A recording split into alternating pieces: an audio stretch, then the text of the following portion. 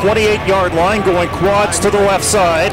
And the ball goes to Mercer Timmis, who blasts through a hole and gets across midfield. He is on his horse across the 30, 20, 10.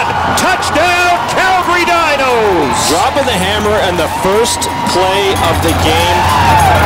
Mercer Timmis stepping up to the plate. You knew he was going to be foaming at the mouth after last week.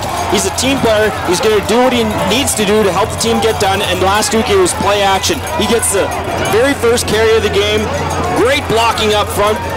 O-line's just getting ready to get after it, get downhill.